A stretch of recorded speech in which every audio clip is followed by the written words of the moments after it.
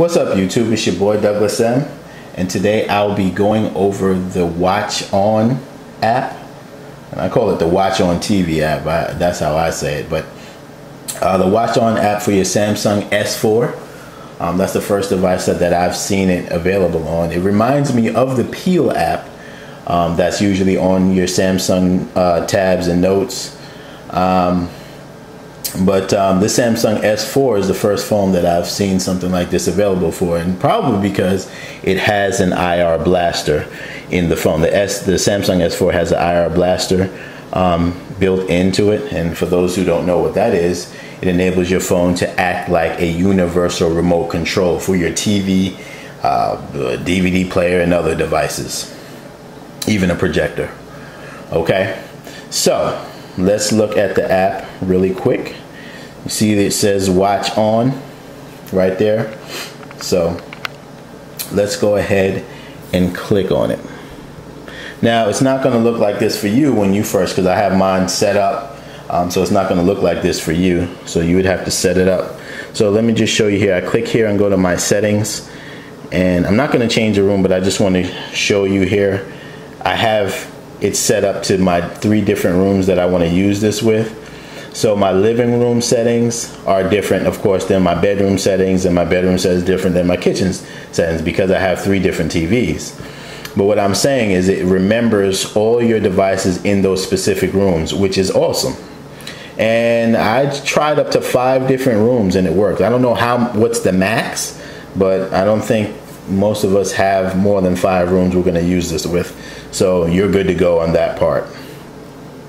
What this part does here, it shows you, so it's 3 o'clock right now, and it shows you what's on TV or whatever at the time.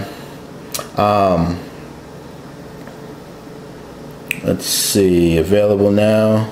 Okay, so it shows you, and it also, which I don't know why, but it also, when you set it up, it also asks if you want to integrate this with your Netflix account. But I don't know what function that would serve, because it's not like you can watch what's on Netflix and beam it to your TV. So I don't know. I don't know how that would work. But anyway, when I click this, right here it looks like a remote, right? You got your power button there, your volume, your channel up and down, your mute, your source, meaning that I can change from HDMI 1 to HDMI 2, or the component to AV, whatever. This right here, the 1, 2, 3, you know, if I manually want to change the channel, set up and down, I have a specific channel I want to go to, boom, there you go. Okay. So, after seeing all of this, we're going to go ahead and turn on my TV now, just to give you a demo. Alright, so there's my TV right there. It's off, and just to give you guys a heads up, my TV takes about 8 seconds for it to turn on. You'll notice that it will turn on when there's a light on the bottom left of the TV that illuminates when the power is selected. So let's go back to the app.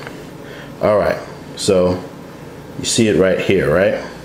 So I'm gonna go ahead and hit power. 1 second, let me position this so you guys can see.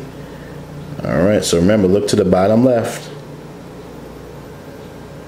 Boom, I just hit power.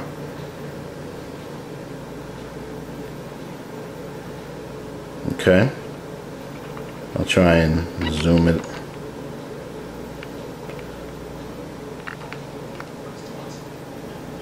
Okay, so the TV is now on. I turned it on from my phone. How awesome is that? Can your phone do that? Ask your friends that. Anyway, so we're going to change the channel so you can see. See? We're going to change the channel right here. I'm going to go to 16. Oh, it didn't do it. It didn't catch it all. Let's see. Hold on. Let me get back here. I'll do it again. You got to keep it And see, when I hold it like this, it won't do it. So I have to actually face the TV. Like this part has to face the TV or your device, whatever you know. So I'm going to turn to 16 and we'll be there. Now I'm going to show you how I can, you know, turn up the volume. Let me zoom out a little so you can see. All right, so volume up. See that? I'm turning it up. I turned it up with my phone. I'm gonna go ahead and mute it. Mute. So that's pretty cool. Now I will tell you, with this you can add favorite channels. You can add your type of shows that you prefer to watch, whether it be comedy or drama, and it will know. I didn't set any of that up, but you can add that so it can know what to display for you to watch at that specific time. So since I didn't set that up, I'll just show you whatever they got here. Let's see. So let's go to the Anderson show real quick. You know, we have it on mute for copyright purposes. So we're just gonna, all I do is click on this, right? And then it's gonna say watch now on the bottom. If I can get it there. See it there? So once I hit watch it now, it should change. Let me try and get a little closer. So I'm gonna hit watch it now. And it should change. And just like that. It's pretty cool. Pretty cool, pretty cool. Alright. So now I'm going to show you some of the settings and different settings that you can do. So let's go ahead and say I wanted to change the room. Right? So I'm going to go to my living room. So now it's bringing up settings, it's changing the settings to my living room settings, which would be my TV, my cable box, and my actually my surround sound, my AV receiver. So all of that should come here. So like if I hit, so if I hit it here, well, it won't work in my kitchen. I can turn on, see right here. This is for the remote for the TV. This is the remote for this set-top box, my cable box, and this is the remote for my AV receiver. So, you know, obviously you could just turn it on and off and change the volume. Oh, and it also has numbers here for, I don't know what I would use that for my AV receiver, but you get the point. You may have a better use for that. Also, when I hit up here, these are the different types of you know, shows that it could search for you at that particular time. Movies, I guess at that point it would also search through your Netflix. But you know, I would have to try that out because I do have Netflix on my kitchen TV. I wonder if it would log into Netflix and show a movie. That would be pretty awesome. I don't know, I'm not going to try that now, but if that does work, I'll put that in the description as well. That's pretty cool. What else do I want to show you? When I click available now on the bottom, if I click that, it says avail. I guess it will display what's available now, or prime time at 8 o'clock, or a custom time of the day. That's pretty cool. If I go into my settings, I'll show you here. This is where you would add a room right here.